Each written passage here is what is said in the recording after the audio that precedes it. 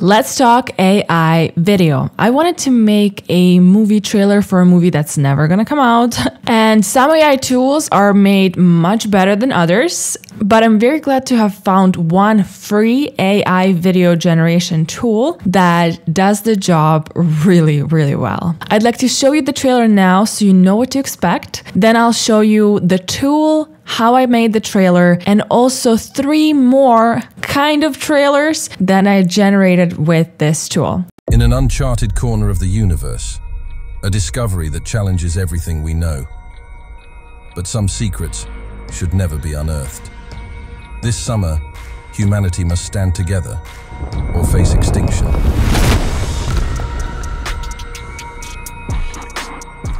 So that was pretty cool, wasn't it? Of course, there were some video editing done to it and there was music. I'll show you how I did all of that. But first, let's talk about the tool. It's called Haiper or Haiper. It's a relatively new tool. It's currently free. They might introduce a plan in the future. I have no idea, but probably. And it's making some really awesome videos. So welcome to Vision to Hyper Reality. You can try it for free by just creating an account with Google or Discord. Then you will be taken to the Hyper Explore page where you'll be able to see a bunch of incredible generations by other creators. We have some hands with a globe, person taking photo of a dragon, a girl in the rain. What I really like is that on the right side, you can see the prompt, the seed, when it was created, or if it was done from an image, you can see that as well, which is pretty interesting, like with this case. And as you can see, these are pretty great. Of course, on the Explore page, you have the best of the best. A lot of generations didn't work out,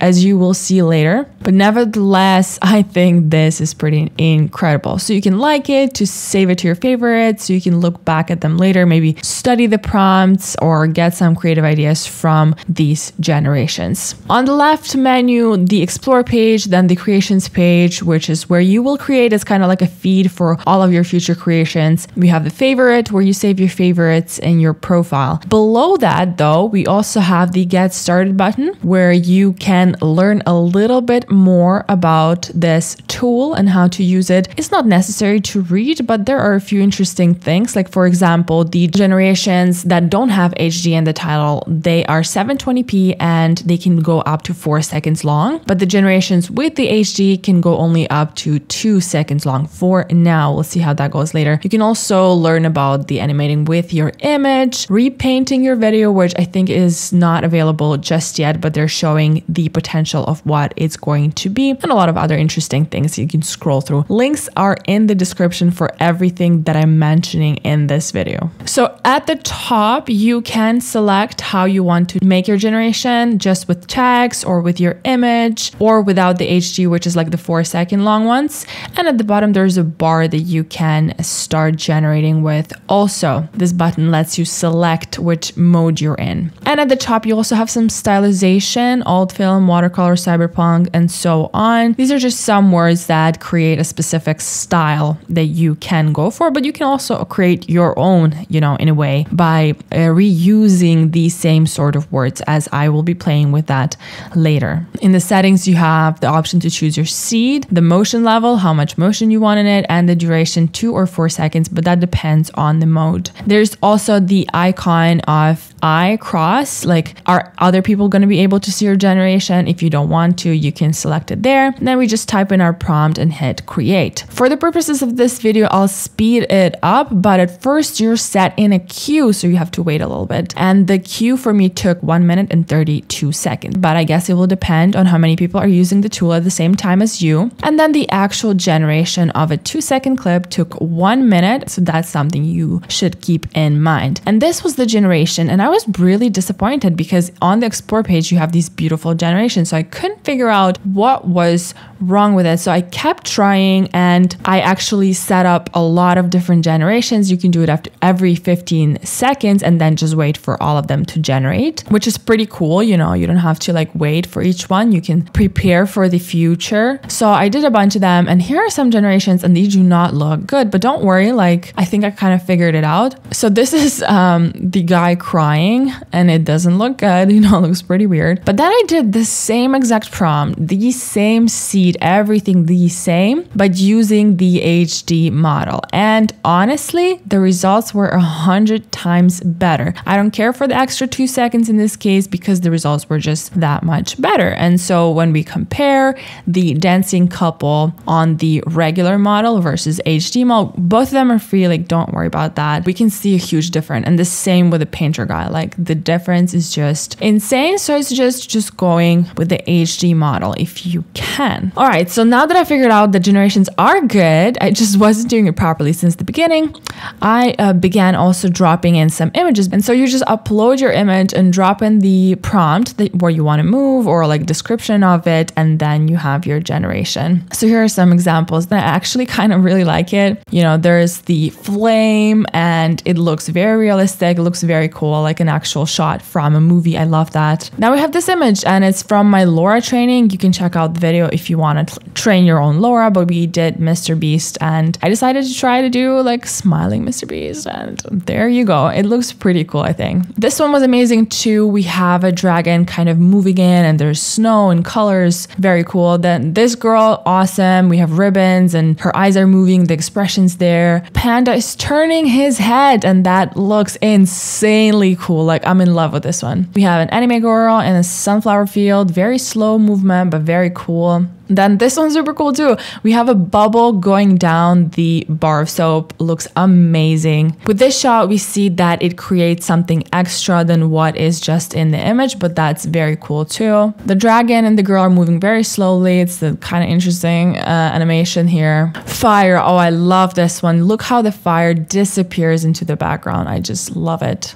Not all generations were great. We have the walking one that kind of failed, or the blinking eye. That was super weird too. But most of them were good, which is more than I can say for a lot of things when it comes to AI. So then I decided to make a few videos with the help of ChatGPT. You know, I wanted to make like a storyline and use Haiper to create the video for it. So I went to ChatGPT and asked it, I want to make a little movie reel on some fantastical topic. Make it into a story. Please give me ideas of shots, like a storyboard without words, and each shot is only 2 seconds long. Give me a list of 10. And so without even reading it or doing whatever to the text, I just decided to go and place it into Haiper and see how it goes. The only thing is I added the arcane style from the top options because I wanted the style to be consistent for this story. And so I just queued a bunch of them and repeated the process again and again 10 times and was waiting for the generations. It took a little bit of time, but that was really fun.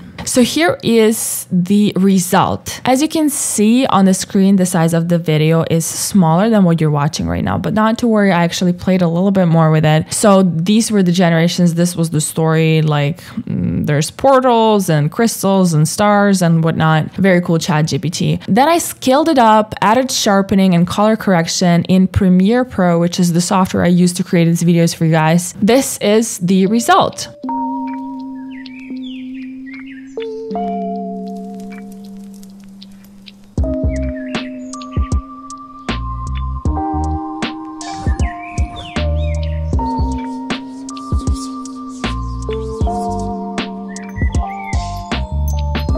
So it's the same videos, just a little bit of human work done on top of it. So I actually did 2 more that I'll just show you right away as I edited them. By the way, this edits took me like 5 minutes tops. You know, super simple. Anybody can do this stuff. And I did 1 more like nostalgic, dark kind of vibe, you know. So here it is.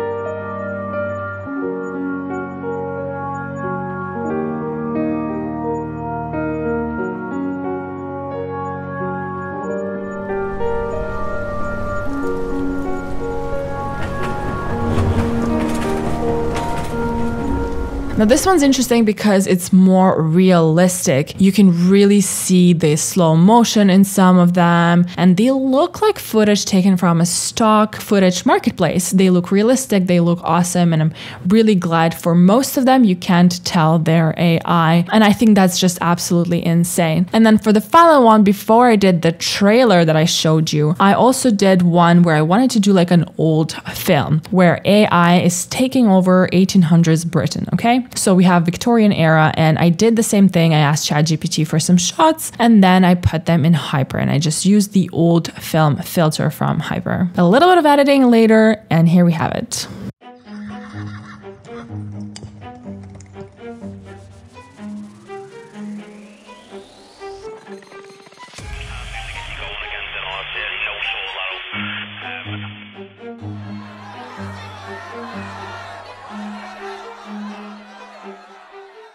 So I don't know what you think, but I absolutely loved it. I think a lot of the shots are super amazing. The ones with the robots, you know, everything. Like there are some weird messed up faces for sure. Like in this shot, I added the black bars over their eyes because they just did not work. But other than that, a lot of these shots are just insanely awesome and they look amazing. I'm just so impressed with how it turned out. Now, as for the trailer, I promised to show you how I did it, like the actual process. So here we have it. I went to ChatGPT and I said, I'd like to create a 10-second cinematic teaser trailer for an upcoming sci-fi movie. Each shot is 2 seconds long. Please provide me with textual visual description of each 5 shots, as well as the cinematic epic voiceover that should be in the trailer. So then we have ChatGPT giving me 5 shots, giving me the voiceover. Unfortunately, at the end of the day, the voiceover was longer, 14 seconds, not 10 seconds. So I had to create 2 more shots. But other than that, it was like really fast to do. And I used 11 labs to create the voiceover that you heard. And then for the videos, I just copy pasted the shots that ChatGPT created, but at the end, for each shot, I added 8K cinematic movie, vibrant, and sci-fi. I was hoping that that would keep the style kind of similar from one to the next. And after a bunch of generations, I just dropped in the audio here. You can see the Premiere Pro, the software that I'm using, but you can really use anything. Then I just dropped in all the footage. Then I created 2 more shots so I can fill it in. You can see how I was editing this footage also, like it's all there. I was working at it at the same time. And then I was just playing around with how I want to position them and then cut up some of the audio as well. And finally, I looked for music. There's this free place called Creator Mix. I found a song there that it was free, you know, I added some volume adjustment to it and that was